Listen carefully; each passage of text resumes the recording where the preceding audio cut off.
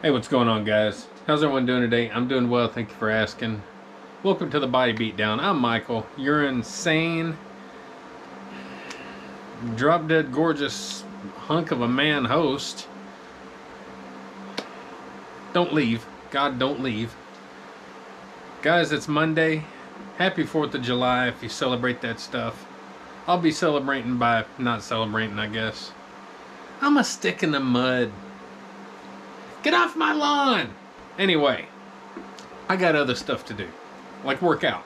Today is leg day, so we're gonna start off with some squats, some free weight squats. And I'm debating on keeping these in my workout plan or not. Number one, I've never been good at squats. Number two, my neck and my traps and all that are extremely sore all the time. I have a bad neck and all that. My back, a chronic bad back. I'm stiff on the hips. I don't have good mobility. And my squats just look a little awkward and they feel awkward, and I can't go up heavy enough to really make them worth my while, I don't think. So I'm debating if I want to keep doing these. I can do a little better on the Smith machine because I don't have to worry about the weight falling off of me. I can just stay under it, and you know, I can put my hands on my legs or on the machine and kind of help myself up and move some heavier weight with cleaner, more safe range of motion, and just the whole execution of it's a little bit safer on the Smith machine for me. Really, for anyone, it's really safer. It's just a little bit better. Debatable, I'm sure, but we're gonna go ahead. We're gonna throw out a few reps here, a couple sets here and there, and see what we get today on the free weight. Okay, so let's get started. We got 135 going on. Let's see what we can do, guys. Let's do some squats.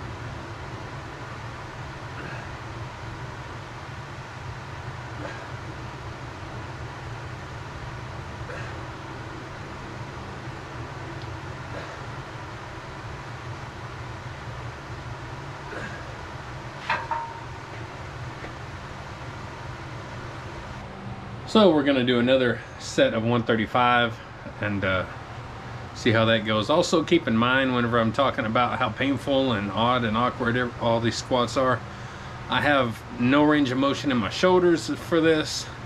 It burns so bad all in my shoulder, all the way down into my tricep area.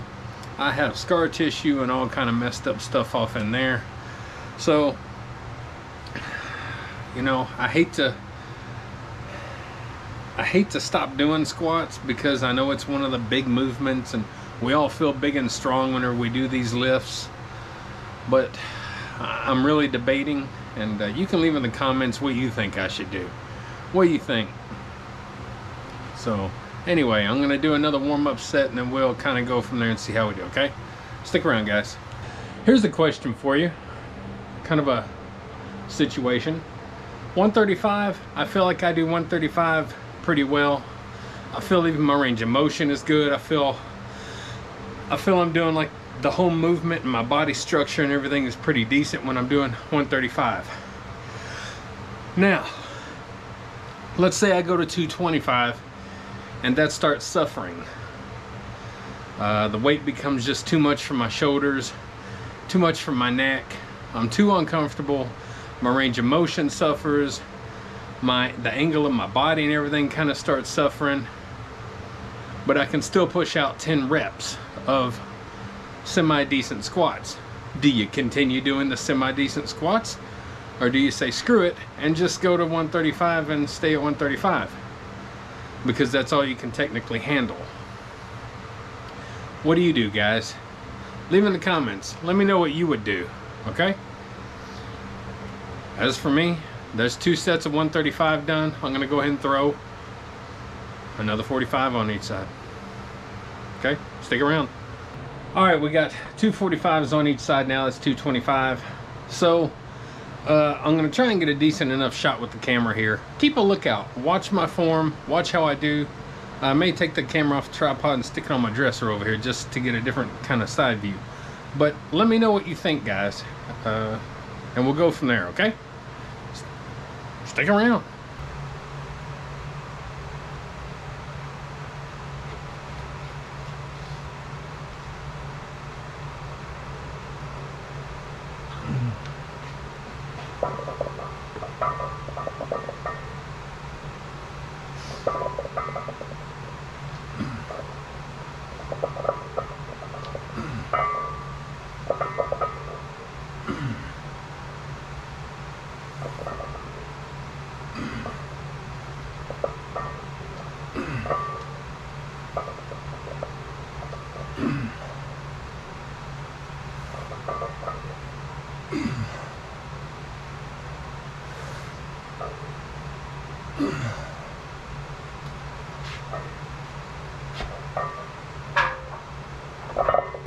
Alright guys, to some degree you see how I just did 225. I only did 8 reps. I was going to do 10, but I thought, I'll hold off and not stress and strain too much.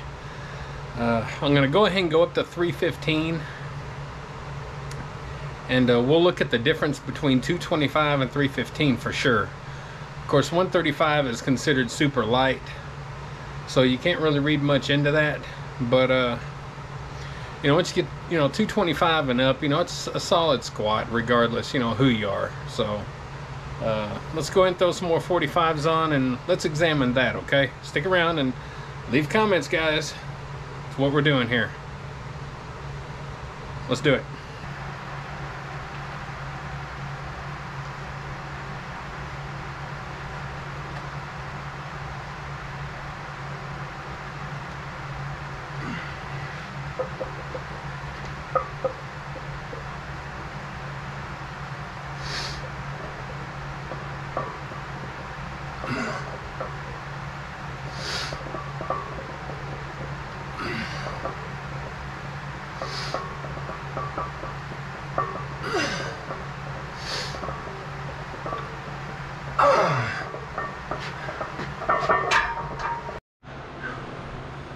So there you've seen 315, and yeah, it's uncomfortable, mostly up here with my shoulders, trying to reach back and hold the bar, mostly.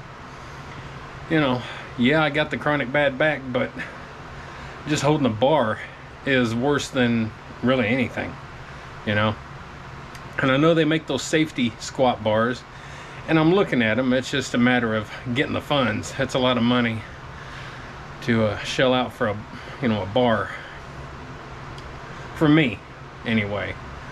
So but I have to determine if I'm going to continue doing free weight squats to determine if I want to shell out money for a specialty bar. So you give me your thoughts and opinions on that. You could kind of see how I was doing that.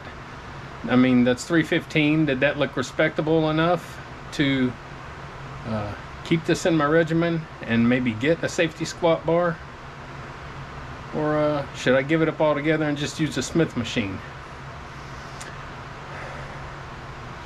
Should I go over 315? I don't know. We might. Alright guys, we're gonna just try 405 and see what it feels like lifting it off the rack.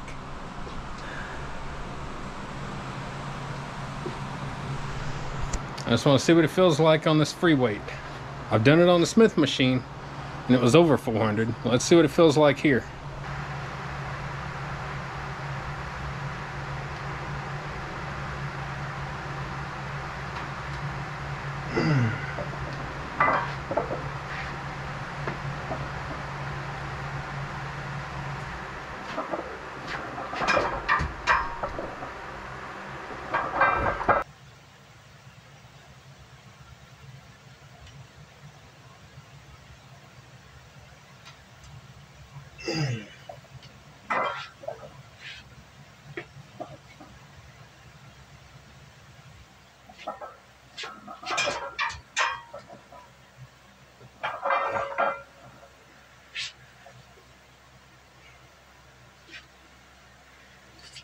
Even I know my limits. So, I got it off the uprights, or off the J-hooks, and walked it out. I didn't feel secure enough to go squatting it. It's a lot of weight for me. So I'm not going to count that as my last set. I don't want to count that. But I will make note in my journal here that I did try it. So I'm going to go back down to 315, do another set of probably 4, and then we're going to go over to the actual gym, and we'll finish out legs over there. Hack press probably, and the I might do some Smith machine squats over there. So we'll see you over there, guys. All right, guys, we're over here at the Smith machine. We're gonna do some Smith machine squats. Right now I've only got a 45 on each side. Keep in mind the bar and the carriage that it's attached to weighs 57 pounds. Your standard bars that you normally would use weigh 45 pounds. So this is 12 pounds heavier. So we're looking at 12 pounds heavier than normal. Do the math. So let's do some Smith machine squats, and I'm not going to bore you too much with these. And matter of fact, I won't even film this. I might film if I do a little bit heavier, okay? I don't want to bore nobody. I got videos you can go check out that shows me doing this. So we'll check in a minute, guys. Keep going. All right, so I went ahead and I put another 45 on each side. So 225, 237, should be around 237. Again, with the bar and the carriage. So let's see what we do, guys. I'll go ahead and lower this down a smidgen. Please forgive the camera shake, although there won't be much.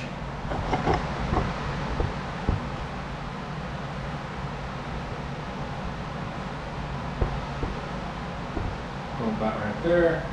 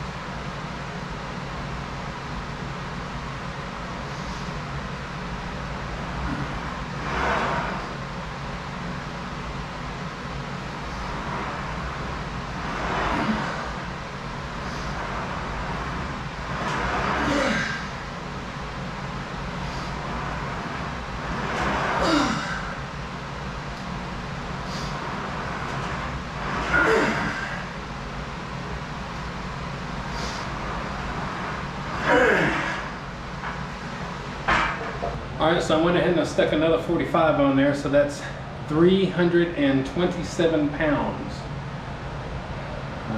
We're gonna go ahead and do a set of that. I'm kind of keeping my reps low to be able to follow through with the next set and feel okay about it, not wearing myself out too much. Again, if you're broken down basically from the waist up, you got to kind of think smart about things. So I'm trying to think smart and play hard as I can. So let's get a set of these done. We'll see how we do. I'm going to try and not put my hands on my legs. You'll notice in the 225 or 237 pound, I put my hands down for a second and then I put them up on the bar, trying to make myself hold the bar, because if I got to hold the bar on the free weight, I should go ahead and make myself hold the bar over here on the Smith machine. So I'm going to try and keep my hands on the bar. I'm going to try and do 4 reps. I'd like to do 4 reps. So let's try that, guys.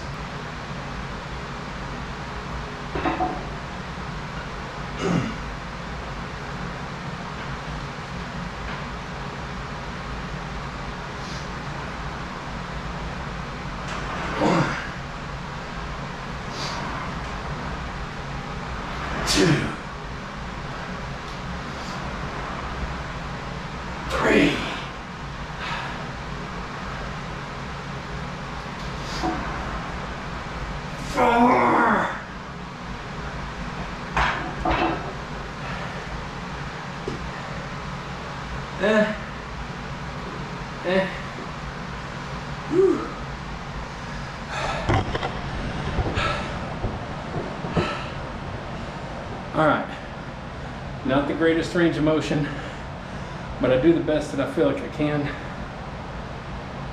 within reason. What I'm happiest about is I went ahead and kept my hands on the bar. Whew. If you've never had shoulder problems like these, you just don't know. I won't even go into the back problems. But the burn and the pain that I get, it's like you just did the most intense, crazy shoulder workout of your life and then kept going. Remember in gym class when the PE teacher would tell you to hold your hands, hold your arms out, hold them, hold them, hold them. You had to hold them for like an hour and a half. That burn, multiply that burn by about 500. That's the burn I feel in my shoulders. And plus the pain itself. I know it gets old hearing me say these things, but you gotta understand that not everybody watches every video, and even if that, I hope that I'm giving you the strength to go through your day, through your workout, and push through the pains that you have. Because we're all suffering to some degree or another. Some greater than others, some lesser than others. But a lot of us have aches and pains that we're trying to work through. And I'm just trying to be an inspiration and let you see that you can do it. You're gonna suffer, but you can do it. So I got another couple sets or so of this to do, and I'll determine what I'm going to do at this point, if I'm going to add more weight. We'll see. Stick around, guys. Well, since I did it on the free weight, I'm going to do it over here. I put another 45 on. This is going to be roughly 417. So I'm going to go for 1 rep, and I may have to put my hands on my legs. We'll see.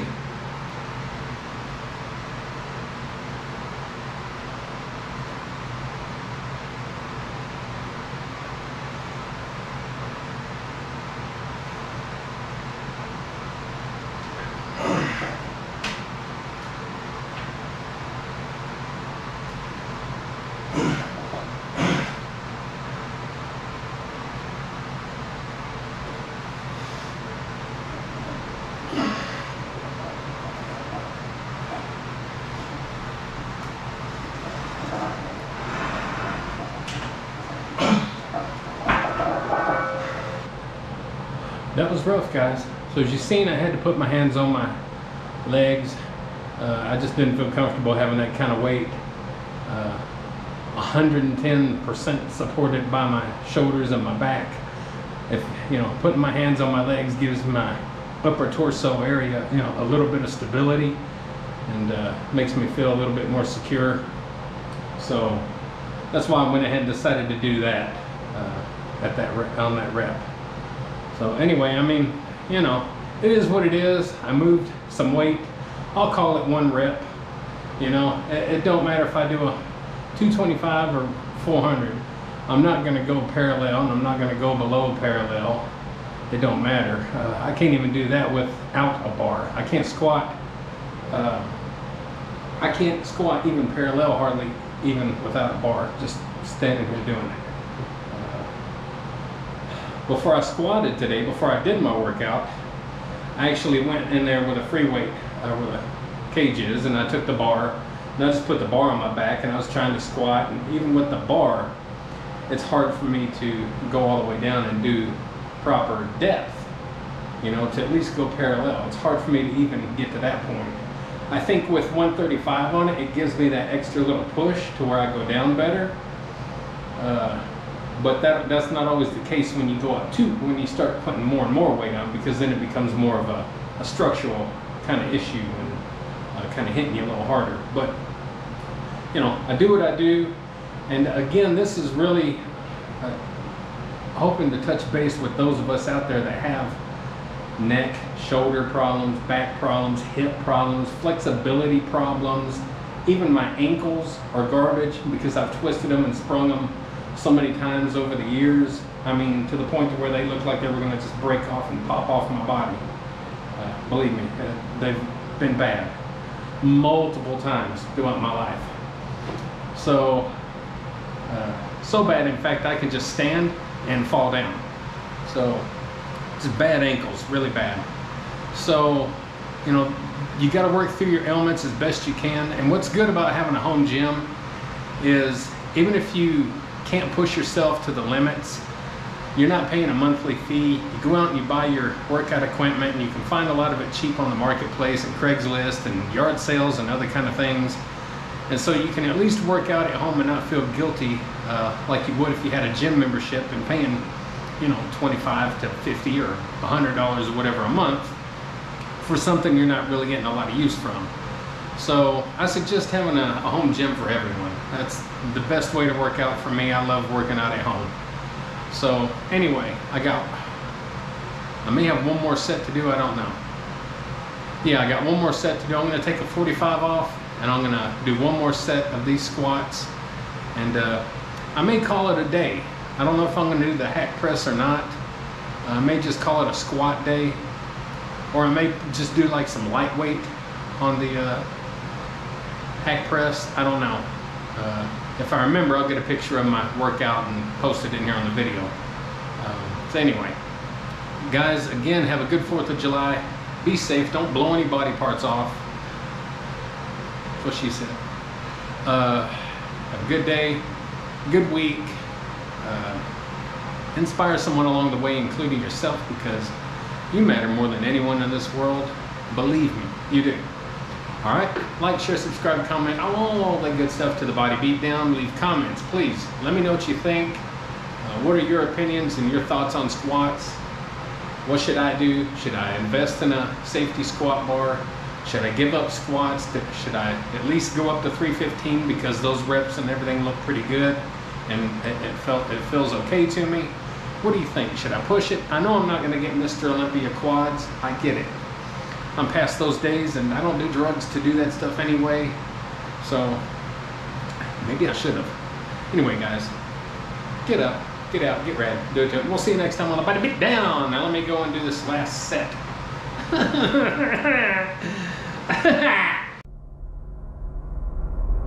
Get up, get out, get ready, do it, do it!